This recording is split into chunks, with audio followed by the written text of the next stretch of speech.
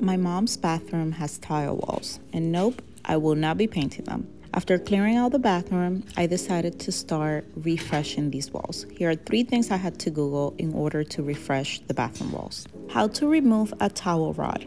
For this specific towel rod, you will simply locate the tiny screws on the bottom of the post. Using a small Allen wrench, I was able to loosen up the bar and take it out. I removed both posts and unscrewed the brackets. I used my drill, but you could use a screwdriver.